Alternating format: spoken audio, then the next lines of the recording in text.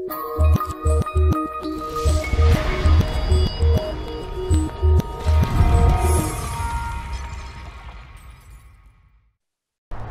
we have a 2015 Chevrolet Impala LTZ. I'm just going to show you guys how to push start this vehicle from the remote.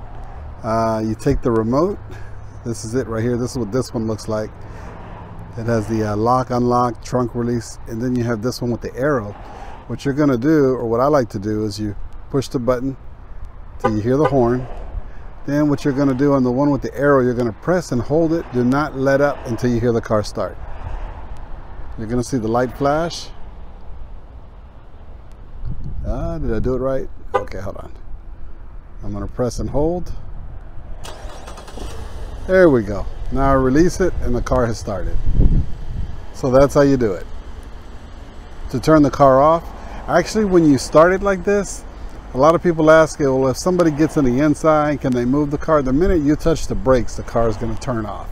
So there's no way nobody can move the car. You can leave your presets on the AC, like you could put the heater on or the AC on before you get out the car. And when you pre-start it, or when you start it from the remote, it's going to either warm up the car or cool down the car before you get in.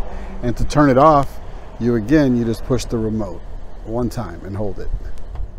Car's off, lock it, and you're ready to go. Thanks for watching.